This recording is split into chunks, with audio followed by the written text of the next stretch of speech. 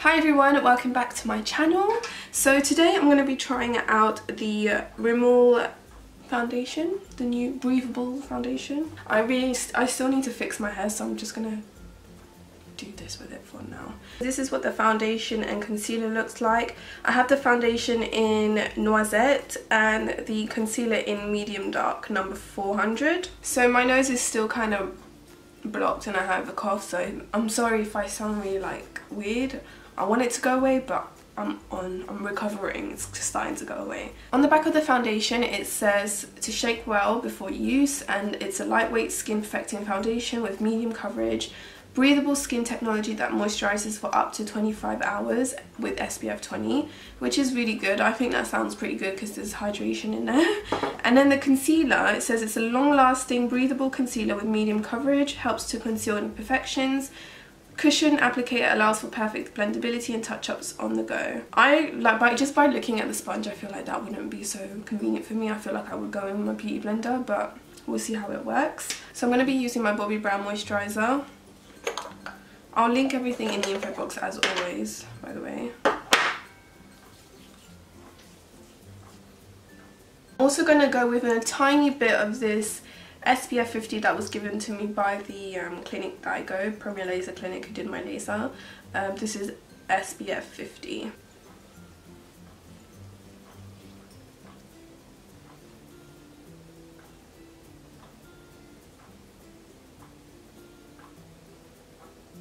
What's so cool about this foundation is that it comes with like this really massive doe foot applicator. This is what the applicator looks like. It looks so fun.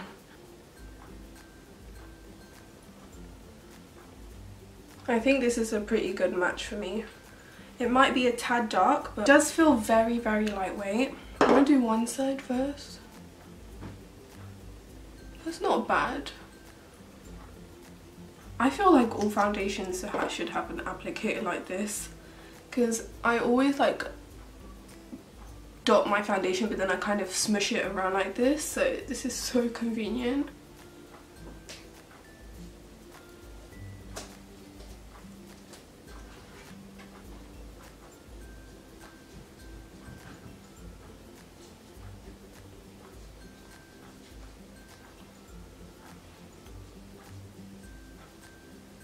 It's definitely medium coverage.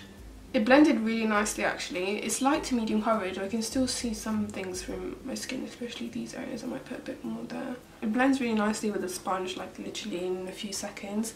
It's a bit dark for me, but I'm going to balance. Hopefully my concealer's light enough. But let's do this on the other side.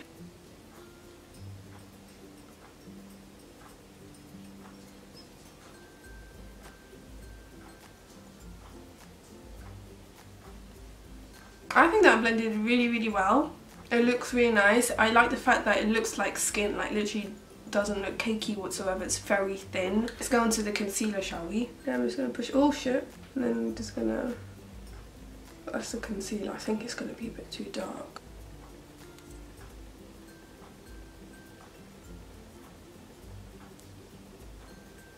I just don't see how you would be able to blend with this, you know? Normally I like a super full coverage with my concealer. The fact that this concealer is medium coverage, I'm not too sure about it. Let's see.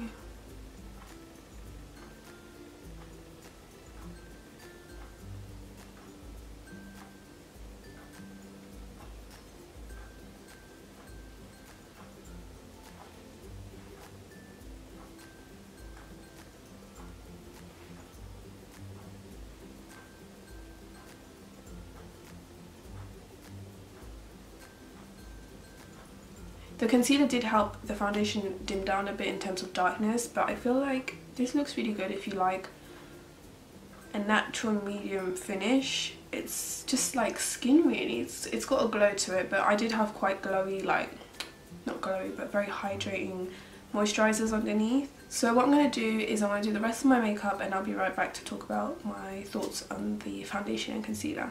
Okay, so I just did the rest of my makeup. It's now at 9 AM exactly, like I wanted to just state that. I'm gonna go work soon. I just feel like around my mouth is not the best. Like it might look good on camera, but I can still see like pigmentation. I still see like my skin through here.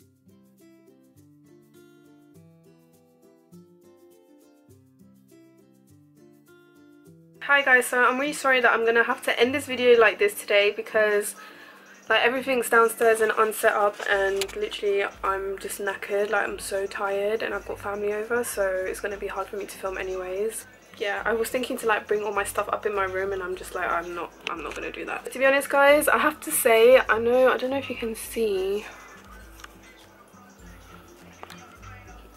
Can you see like how patchy it is? The lighting's terrible, I know. I'm just really not happy with it. Like, I'm gonna be honest with you guys, I'm just really disappointed. Even my friend Nina, she looked at my face, she's like, it's very ashy around here, and I was like, yes, it's very ashy. It's not the best drugstore foundation, I have to say. Like, it's gone really patchy, it's giving me so much smile lines. Concealer's just like pointless, like there's no coverage. I look like I've got bags for days.